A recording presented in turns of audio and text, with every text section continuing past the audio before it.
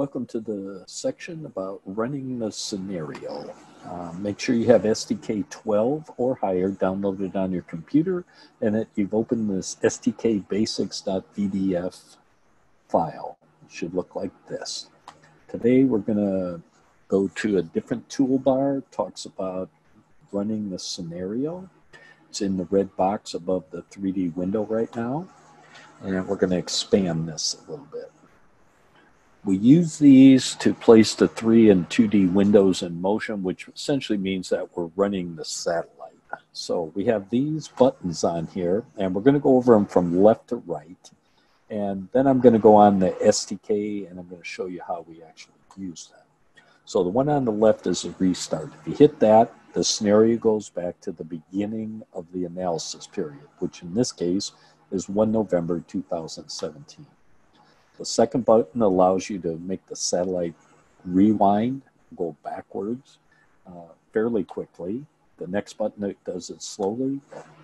And then we have the pause button, so obviously it'll stop. The next button is actually called the play button, and that's where we go forward slowly. We can also go forward quickly. And once you're running, you can decrease the speed or increase the speed. So let me go ahead and go to the SDK file on here. And again, the run button, it's a set of toolbars that's located just below the top. It's right, in this case, it's above our 3D graphics window. I'll also point out that over to the right here, we're started at 1 November 2017. So I'm going to start by hitting the play button. And actually it's going real fast, so I'm going to slow that down for a little bit. So I've decreased the step time.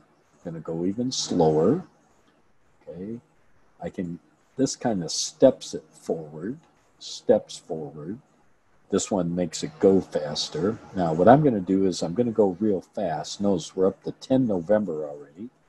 So if I really go fast on here, all of a sudden, where'd my satellite go?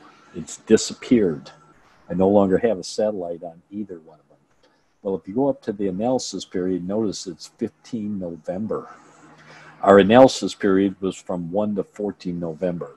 So if your satellite and ground track and all that stuff disappears, check to make sure you're within the analysis period. Now, if I want to get back to the beginning, I hit that red reset button. Notice I'm back on November 1st. So I'm going to go forward for a bit. I'm going to slow it down again, decrease the speed. I'm going to pause it. Okay. I'm going to go backwards just a little bit and pause it. Okay. This button steps it. Notice it doesn't continue running, it just steps it. So this button here steps it forward. This one runs it forward.